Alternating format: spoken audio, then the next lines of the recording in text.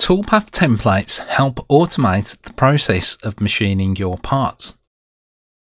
Here you can see a bunch of nested cabinet parts on a sheet.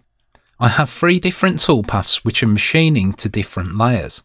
The layers are window, recess and outside, and can be seen under vector layers.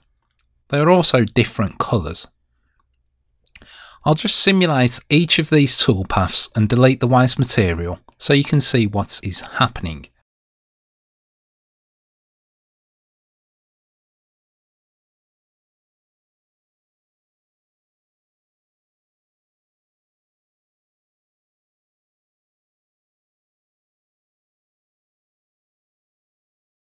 Okay, so if I edit the OG recess toolpath, you can see that it is machining along the recess vector layer, and I'm using a 6mm Roman OG tool. Now let's say that I wanted to use the same tools and toolpaths for all of my designs. The parts change slightly, but essentially the toolpaths will be the same. I can save this as a toolpath template by selecting it. It is located under Toolpath Operations. I'll just save this into this cabinet folder.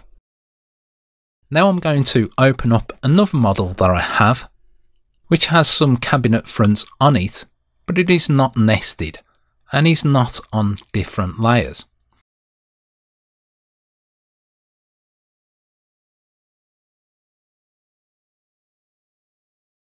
Now if I load in the toolpath template that I have just saved, I would like to use the same toolpaths to machine these fronts without having to go through the process again.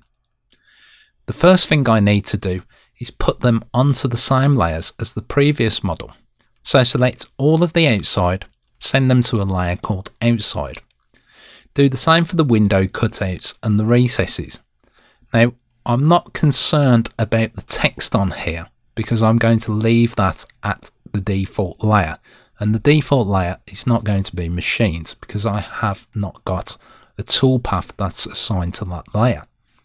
Next to the save toolpath template is load template, so I'm going to select that and find the template that I saved, and this will import the toolpaths and they will be coloured red. This is because they need recalculating.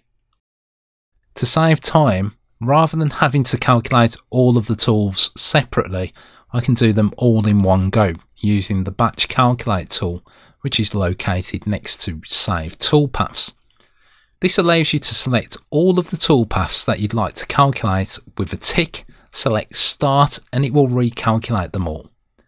Now I know that I'm going to have a problem here because I've made a deliberate mistake by renaming the outside layer to outside 1.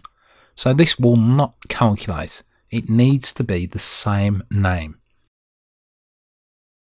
So you can see on the outside it said failed, and it remains red because it has not been calculated.